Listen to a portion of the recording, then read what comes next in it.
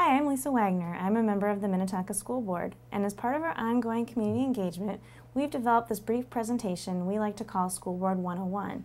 It's designed to give you the basics of how a school board operates in our community. Today we're going to talk a little bit about who the school board is, what we do, when we do it, where we do it, and how you can communicate with the school board. The school board is a 7-member body made up of individuals from our community who are elected for 4-year terms. Approximately 1/2 of the board is up for election every 2 years. So essentially we have 3 members up for election in 1 year, and then 2 years later 4 members up for election. And that way that allows us to have some continuity on the school board. There are 4 officers on the school board. We have a chair, a vice chair, a clerk, and a treasurer. The school board governs by majority vote. This means that on each issue we're deciding on, once a vote has been taken, that will be the decision made by the board. It's not a consensus building decision, so there may be votes where a majority of the board is supportive, but some members have chosen to vote against it. The school board assigns liaisons to various district committees. That allows us to participate in these committees and to inform the committees about things that are going on at the school board level that may affect their work. It also allows the board to remain informed about what's going on in each committee and helps us to utilize the results of those committees' work in our board decisions. What we do. The school board manages the district superintendent. The superintendent is the one employee of the school board. All of the other administrators, principals, and staff of the district report up through the superintendent. So it is not the school board's job to administer their work, but to administer the work of the superintendent. The board establishes and approves district goals and strategic initiatives. The board also evaluates and approves curriculum and programs, and often has extensive discussions at study sessions before decisions are made on these. In addition, the board approves policy, budgets, master plans, and bids. And all of these have defined processes that take place each year. Some of them are governed by state statutes, such as our bidding process, while others are governed by our school board policies. When we do it.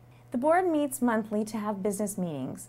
These meetings are typically held on the first Thursday of each month. The board also meets monthly in study sessions.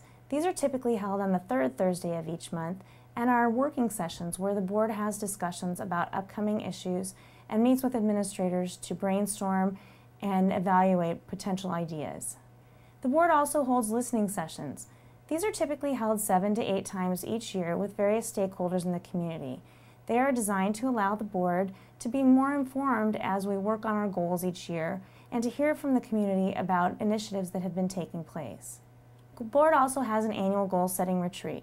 This is typically held in the summer and allows the board to evaluate the past school year and look forward to the next school year by setting the district goals.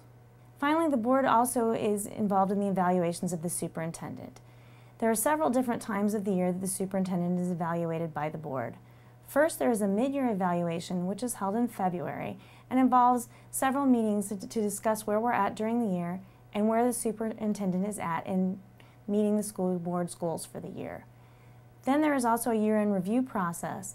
This is typically held over several meetings in June and allows the board to reflect on the school year and reflect on the superintendent's performance during that year. Where we do it. The school board's meetings are all held in the community room at the District Service Center, which is located on Highway 101, just next to Clear Springs Elementary School. Streaming video of our monthly meetings is available on the web and can be found at the link attached. This allows you to take a look at the meetings, to review what was going on, and in fact to index the meetings by looking at the agenda. Say, for example, you were interested in hearing about an update on the Minnetonka Aquatics program. You can go to the meeting that discusses that review of that program, click on that agenda item, and only watch the portion of that meeting that covers the review of the aquatics topic or any other topic that you might be interested in. We also have our contact information, our agendas, our minutes, and all of the approved policies on the district website. You can access them through the link below. This allows you to take a look through policies, to read through things that are coming up on the school board meetings, and to review work that has been done by the board, both at our monthly meetings and at our monthly study sessions. How you can communicate with the board. The school board welcomes involvement from the community and encourages people to attend our meetings and to be involved in our efforts. We have community comments which are allowed at all business meetings. At these monthly business meetings, the ones that are held at the first Thursday of the month, you are given the opportunity to address agenda items only, which means basically that if you would like to speak at that meeting, you need to address a topic that is on the posted agenda. The board also has a time called citizen input at all of our study sessions. These citizen input times allow you to provide input on any topic that you wish to address the board on, meaning you don't have to have a discussion on a topic that is on the posted agenda, but are invited to come and share with us any thoughts that you have about issues in our school district. You can also email the board. If you use the schoolboard@minnetonka.k12.mn.us email address, the entire board will receive your thoughts and have a chance to reflect upon them. In addition, you can call the board. All of the phone numbers and contact information for the members of the board are posted on the website. They're also available in our annual calendar publication. The school board welcomes the chance to dialogue with members of the community one-on-one or in small groups to have a more two-way conversation about issues that are before the board. We also encourage you to complete the district surveys. These are sent out periodically about topics of special interest, and there also is a year-end evaluation survey that is sent to all parents in the district. We use these surveys to inform board decisions, to evaluate community satisfaction with programs, and to help us to learn more about issues that the community is thinking about at the time.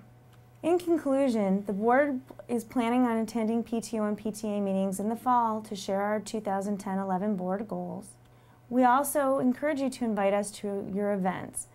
The board members often attend events at all of the buildings, and we come as our schedules allow us to do so. If you have any questions about the Minnetonka School Board or our operations, or would like to learn more about any topics that have been covered in this presentation, we encourage you to contact the school board. Again, you can do this via email by emailing us at schoolboard@minnetonka.k12.mn.us. Thank you so much for being a part of our community. We are honored to serve the students and the staff and the community members of the Minnetonka School District, and we are proud of the child-centered excellence we've been able to develop with your support.